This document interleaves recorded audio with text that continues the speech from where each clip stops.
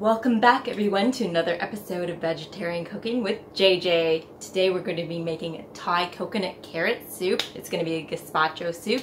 Another easy recipe that you can just blend up in your food processor, or if you have a Vitamix, it's even better. You can just pulverize everything up nicely and have it ready to go in no time. I hope you've been enjoying the videos and all the recipes I've been sharing. Feel free to drop me a line down below and let me know what recipes you have tried so far. One thing to note about the Thai coconut, if you're too worried to cut it up yourself, if you're worried you may have a whoopsie and you don't want to take the risk, you can find the coconut meat in certain stores. I have found it in the plastic, what do you call it? I have seen it in the vacuum sealed plastic. It may come in other forms as well. It's most likely you'll find it in an ethnic grocery store or somewhere like Kensington Market. But I'm going to use the real Thai coconut. I have a cleaver that will cut it up nicely. I haven't done it for a while, to be honest, for myself. Usually I'm just using the coconut milk in the can, but we want the coconut meat for this soup, okay? So it's gonna be fresh, delicious, nutritious, comforting, but not too heavy as well. This is the delicious Thai coconut carrot gazpacho we're going to be making today. Let's head over to the kitchen and get cooking.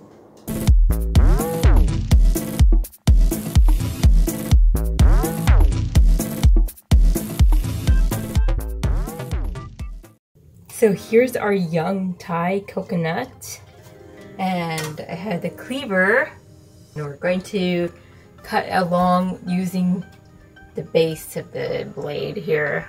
It's been a while, so bear with me. I had to do some adjustments around here to be mindful of my surroundings when I'm doing this. And some people can do it really fast. I'm just being on the careful side. It's been a while, so.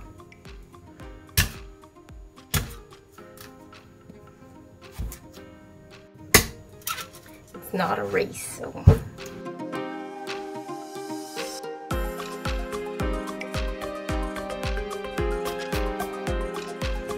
Well, it's getting through.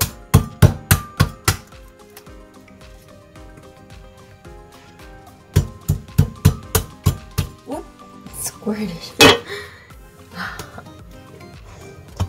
Ooh.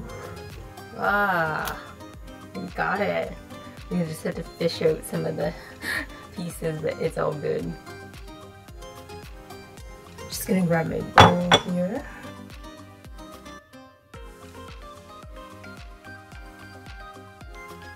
Now we'll just take our spoon, and you'll see how easy it is to just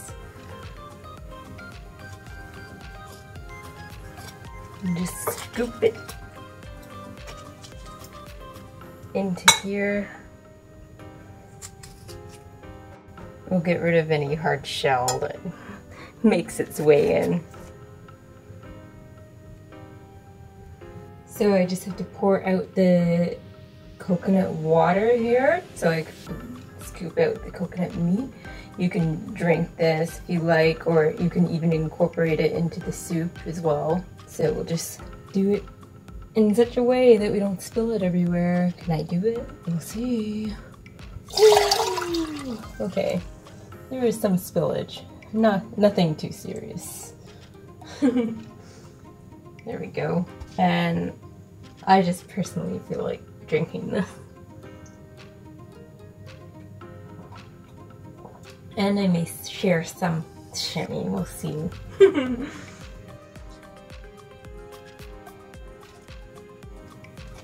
There we go. Now it's coming along.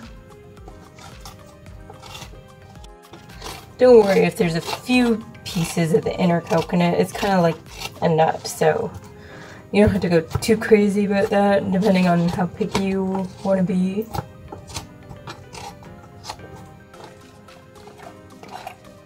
I'm gonna pick it out though, just, well, as much as I can.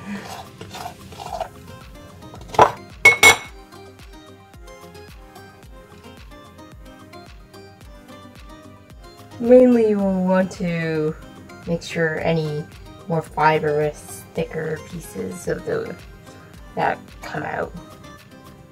Just if you want your soup to be smooth.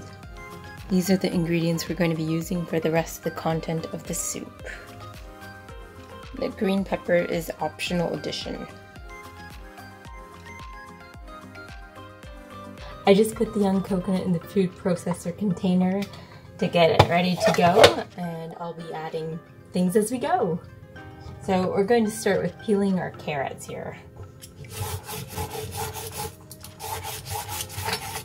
It's personal preference if you want to keep the peel on.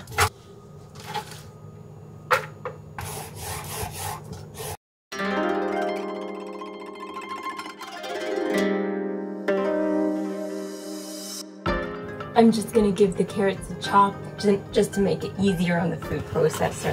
It doesn't have to be great knife skills here since it's all going to be blended up. I'll just toss that into our food processor container. I'm just going to dice up a little bit of onion. We don't need a whole lot of the onion. We're making a smaller portion, really. This should be enough. And again, it's all gonna get blended up, so you don't have to go crazy. So this amount of onion is good. And I'm gonna go for that amount of ginger. I'm using fresh turmeric, but you can use the powdered kind if you wish. We're going to just do some microplaning. If you have a Vitamix, you can just skip this step because everything gets nicely pulverized. I just want more of the flavor to come out, so I'm making sure with this microplane it creates a nice puree out of our ginger, garlic, turmeric. With the fresh turmeric, keep in mind that your hands may turn yellowy orange, so and you may want to tend to that right away, or use some sort of oils to get it out. I pre-peeled them, as you can see, using my little spoon technique that I demonstrated in one of the other videos, or a couple of other videos. The fresh turmeric looks like ginger, but it's generally skinnier. Okay.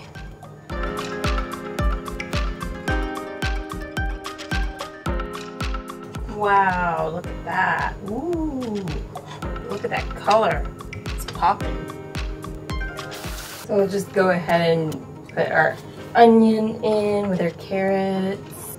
It's up to you how flavor popping you want this to be, depending on your taste buds.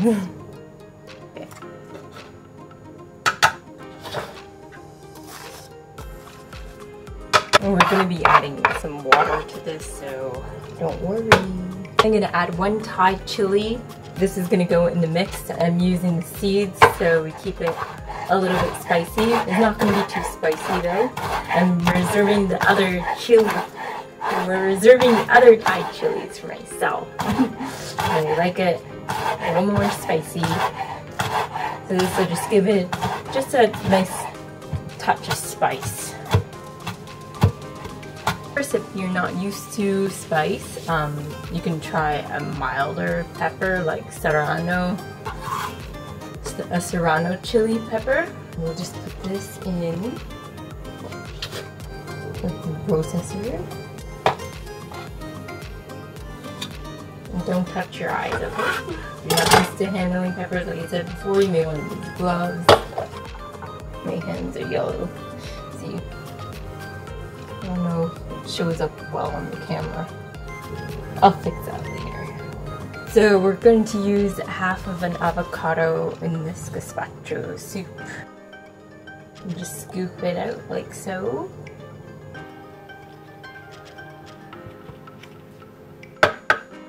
I'll just quarter it. That's good enough. The food processor will take care of the rest. Here we go. I washed this beautiful Thai basil that I grew here.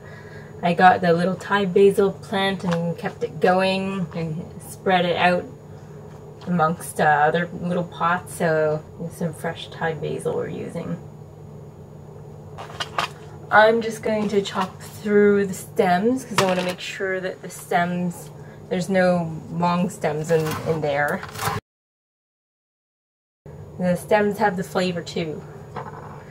Some herbs, their stems are rather woody, so you kind of want to avoid that. Of course, with the woody stem herbs, you can use them in your soup stock or soups and take them out afterwards to infuse the flavor. As for this green pepper, I'm going to save this one, thinly slice it up and then dice it up so we have the little tiny pieces to sprinkle on top at the end. It will be quite nice to add extra vitamins. That's an optional addition. So before we start blending away here, I'm going to just put a couple of tablespoons of olive oil in. 1, 2. I'm gonna put some salt, sprinkle some in. And put some black pepper.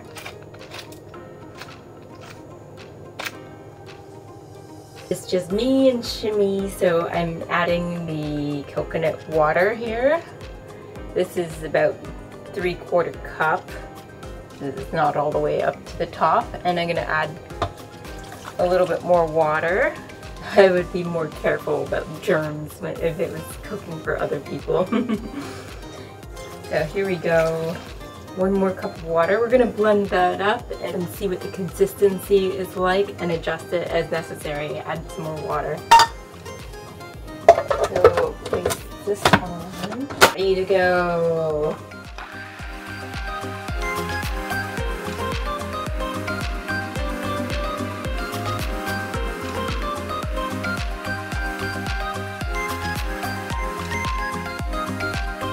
Okay, I'm gonna just scrape down the sides and make sure it's smooth, that kind of thing.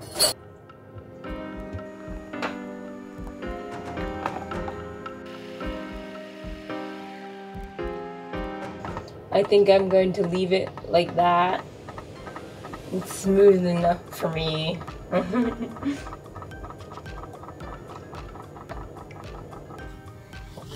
Whether or not you want to chill this first before serving is up to you and the people that you're serving, what their preference is. I'm going to just chill it for about an hour, just so it's nice and fresh for this hot weather. So I'm going to try to carefully pour this into here. Let's see if I can succeed without making a huge mess. Okay, maybe I better take this out. Less components to worry about. Ready for it? This is nerve-wracking.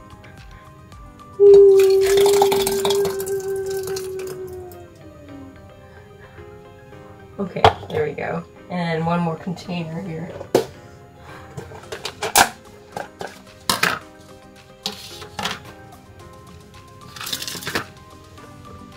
There we go. Nice. I'm gonna just taste test it.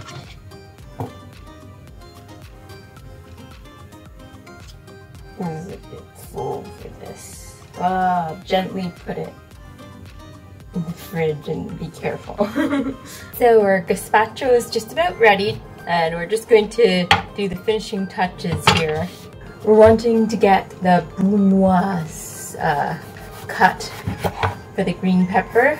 See how it goes.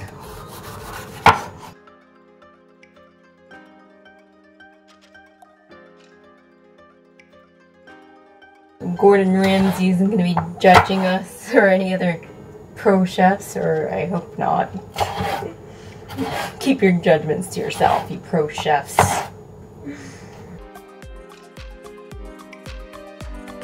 Okay, that should just be enough for garnish.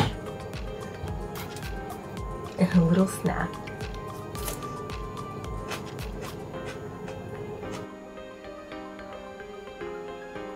I thought that some lime juice and some maple syrup would balance out the flavors very nicely, so this is what I'm adding.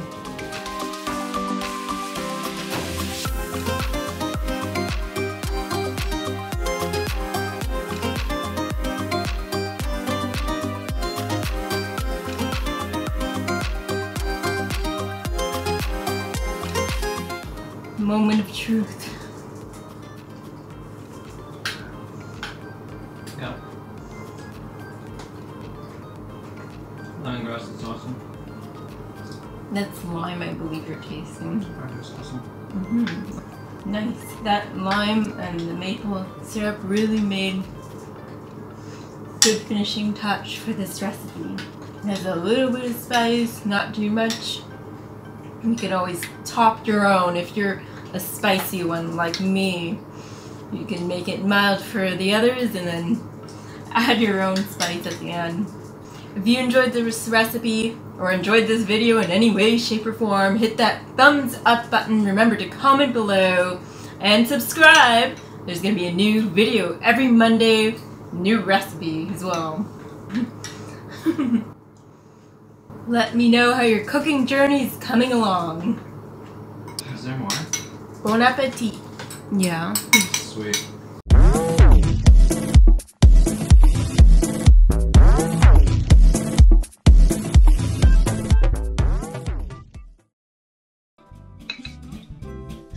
Hey, waiter! This soup is cold! It's gazpacho. Gazpacho! The soup is cold!